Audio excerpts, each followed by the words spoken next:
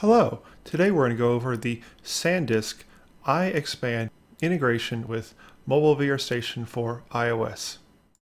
So first we need to go over the concept of what this integration hopes to achieve. So the main goal is we want to offload large VR videos off the iPhone onto the iXpand drive, which then the iXpand drives come in 32 to 256 gigabytes in size. And then some other benefits with the iXpand drive is you can add files directly to the drive from a PC or Mac, which makes it a lot simpler to move files over. And then also you can use the iXpand's built-in app to transfer photos and videos that you've taken onto the drive.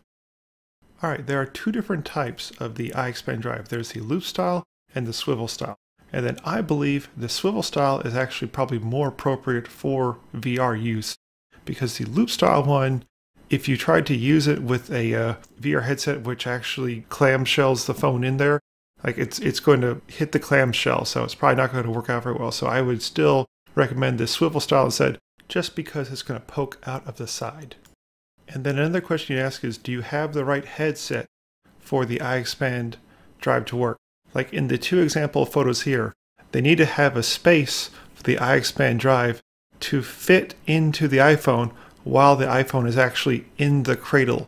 You know, like so in the case of the Merge headset, it has a hole for the headphones, so it'll work there. And then in Bobo VR, it has, it's just exposed on the side, so it's easy to plug it in. I just want to quickly show a headset that would not work with the iXpand drive, because in this example, there's no place for it to stick out when you close the actual clamshell.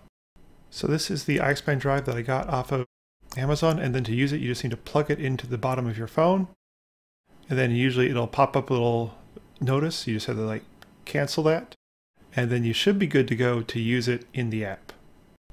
And then from the app, just hit Browse Content, then there's a new SanDisk iXpand item, then you view content, then browse to the folder you want, then you can click on the item, and then it's just going to load up into the player.